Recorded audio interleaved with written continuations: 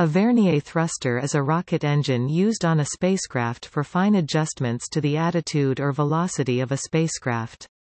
Depending on the design of a craft's maneuvering and stability systems, it may simply be a smaller thruster complementing the main propulsion system, or it may complement larger attitude control thrusters, or may be a part of the reaction control system. The name is derived from Vernier calipers, named after Pierre Vernier, which have a primary scale for gross measurements, and a secondary scale for fine measurements. Vernier thrusters are used when a heavy spacecraft requires a wide range of different thrust levels for attitude or velocity control, as for maneuvering during docking with other spacecraft. On space vehicles with two sizes of attitude control thrusters, the main ACS attitude control system thrusters are used for larger movements, while the verniers are reserved for smaller adjustments.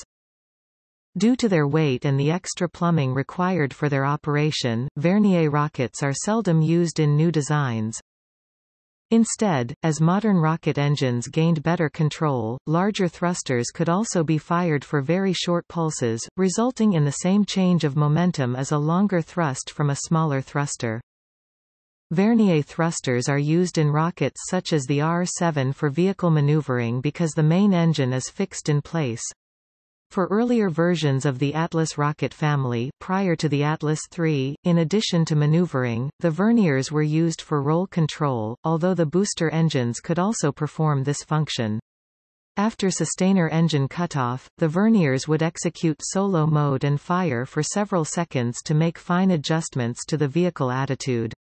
The Thor Delta family also used verniers for roll control, but were mounted on the base of the thrust section flanking the main engine.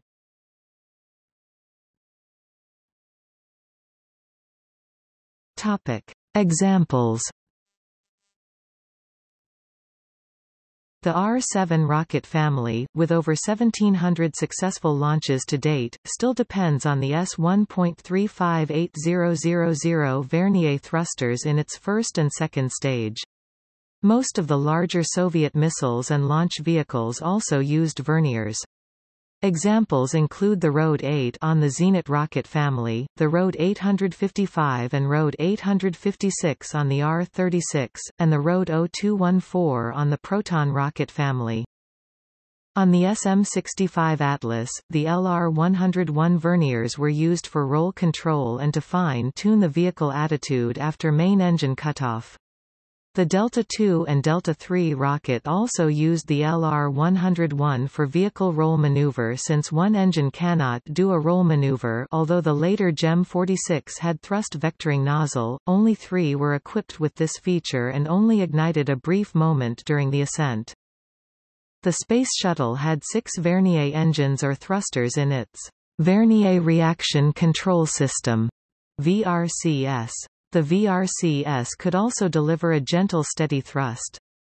This was regularly used to boost the International Space Station while docked, for example during STS-130. Commander George Zamka and pilot Terry Virts fired Endeavour's VRCS for a duration of 33 minutes to attain an orbit between 180.5 and 190.0 nmi.